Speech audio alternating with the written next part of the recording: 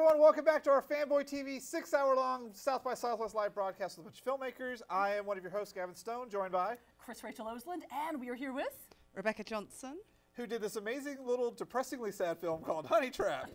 So let's tell everyone a little bit about what Honeytrap is.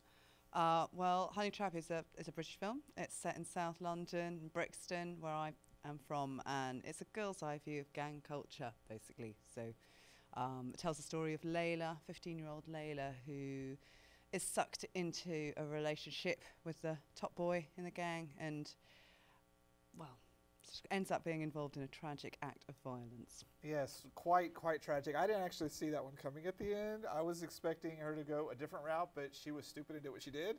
Yeah, she's also 15. I mean, I think that's one of the great things about something like this is with a coming-of-age story. You're supposed to do stupid things at that age because you're not that bright yet. I'm trying to give her a little credit. Maybe I'm over. Well, no, in all seriousness, you know, it's about young people, not just Layla, but you know, the whole group of young people being sucked into violence. And of course, we know that happens not just in South London, but in many places. And yes, I do think that there is a difference between a young person, their mind, their grip on consequence, on reality, than with an adult. And I think that they should be tried accordingly, differently.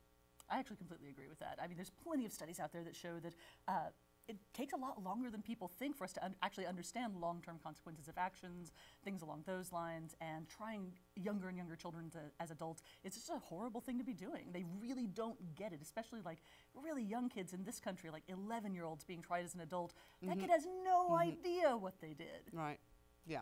So what I found interesting about Honeytrap was it's continuing this new trend of these coming-of-age movies that are a lot darker. They're not happy like we used to have in the 80s.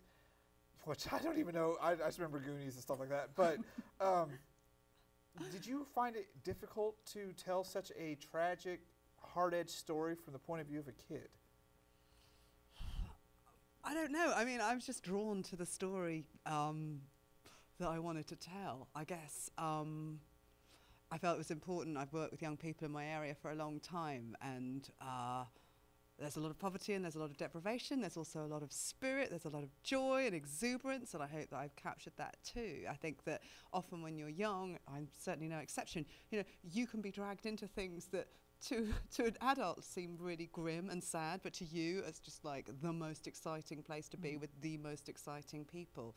So that's partly, I suppose, where you can be dragged down the wrong path. But yeah, I didn't sort of set out thinking, I'm going to make a sad and tragic film. It was just the story and the characters and the world that I was, drawn to. Speaking of the characters, the actress you got to play, Layla, was fantastic. Is she really that young or is she older? She's a little older, but okay. She was like 18, 19 when we shot the film, and she's a little older now. She's just got the lead in a US TV series. Oh, fantastic. Yeah, Recovery Road, being made by ABC. So that's fantastic. And Lucian, who plays Troy, has also got a series regular in Scream Queens, which is the new series by the Glee creators. That is amazing, because you don't usually hear like indie films like yours being a launching pad for people to make it on TV, especially across the pond here. Yeah. Well, black actors in the UK, there isn't a lot of work for them. You know, as you know, a lot of our content is period drama. We don't make a hell of a lot either.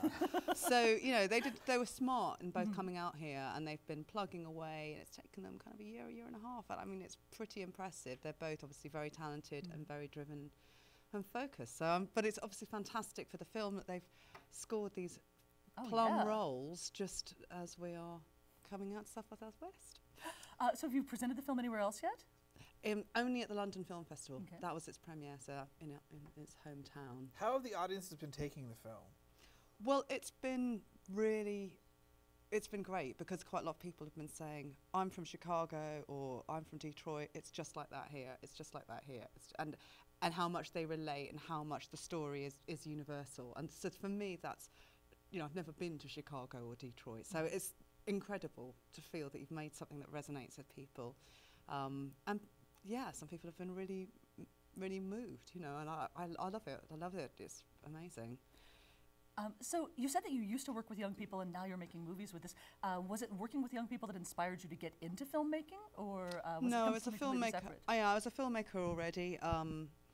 But I started working with young people in my community, and it changed the way I was telling stories. It changed my process. It changed the type of stories that I was telling. So I tend to get inspired by people around me. And What sort of films were you making before you were working with young people? Is it going to be happy, shiny films? Like little infomercials for all the kids she worked with. It was My Little Don't Pony. do She was making drugs. My Little Pony movies that were stop motion animation. No, they weren't. I made a kind of urban fairy tale, which is kind of like a reworking of The Little Mermaid. That was like my first calling card short. So different from now. But I mean, that was a long time ago. So. Yeah, but then I feel like this is now, I've spent a long time in the kind of urban world of Honeytrap, and with Honeytrap, it for me marks the kind of closure of a chapter. So I want to move forward in new directions. And some of the similar themes I'll still continue with. I love telling girl stories. There aren't enough of them out there. I like stories about underdogs. I think I would like to tell, not necessarily a happier story, but maybe a story you're where... British. I don't think you're allowed to tell a happy story. I don't know. I mean, there's no official law against it. But, you know, I'd like to tell a story, I think, where with an action heroine who gets to kick a bit of arse. See, I would love something like that. And that's one of the reasons we need more female directors, because it's really difficult to get someone to actually cast a woman as a lead in something where she's going to be doing something other than like, let me see if I can get both my butt and my boobs into this particular pose. Am I good? And so I would love, and I don't think that you see as much of that when you have a female director who's actually letting them genuinely kick some butt. Yeah, and I think there was a time, you know, with films like Alien and Terminator, where I think there was more risk-taking and mold-breaking happening for a while. And then we kind of went into this very kind of narrow, restricted, sort of in terms of gender roles and what the market was what considered to be Which something is that horrible, audiences because would want. those two movies that you cited in particular, those are still considered classics today. Those Absolute are women that are classics. still considered heroines.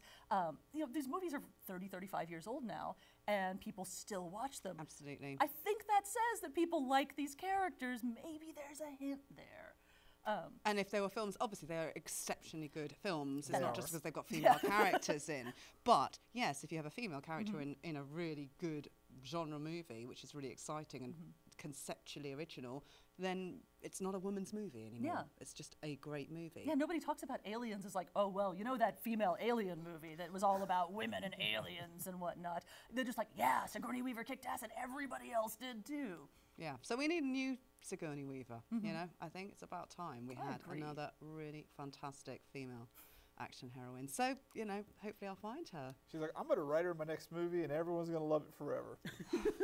So, ass-kicking female, what's going to be the story behind it? Is she going to be a secret agent? Is she going to be like a boxing fighter who has to go avenge her fallen brothers or something? I don't know. I quite like the women in a man's world thing. So yeah, I quite like brother sister thing. That's something I'm working on at the moment. But you know, it could end up. I've got various ideas. I like sports movies as well, actually. Oh, you should do like an all-female version of Fight Club. Back alleys in London, she had to go. The trailers are all dark and gritty. She's all putting on the headband. Yeah, I can totally see that. The headband's a good detail. Right? I'm gonna use You can't that. go to a Fight Club without a headband, because then you look like, you know, all the fighting video games. You can make little poses and everything. Fantastic. Maybe I'll use some of the models that you've got outside. Oh yeah, because Kayla from Dawson Toy Museum set up a whole He-Man diorama out there. So Yeah, if you check on our Facebook and Twitter feeds, you'll be able to see a ton See of all of photos them. of our wonderful guests there, actually with our exciting Castle Grayskull. yep. So where can people see this movie at South by Southwest? Well, they can see it. We've had 2 of our 3 screenings, but they can still see it on Wednesday, March the 18th, 11 a.m. at the Rollins Theatre at the Long Centre. And do you have a distribution yet for it? We've got a distributor in the UK. It's coming out in the UK in May. We're looking for a distributor in the US. So hopefully it will be, not too long till we score a deal. I have a feeling it'll be really quick with the high caliber of the acting and everything in this movie. There's no way it's not going to get picked up. That's the way I look at it, because it was like, wow, this is sadly depressingly awesome. That's how I put it when I got done watching. I was like, wow. Great movie. So thanks for being on the show. Thank Have you a for having fantastic me. time at South by Southwest. I hope everyone loves the movie. I hope it gets picked up.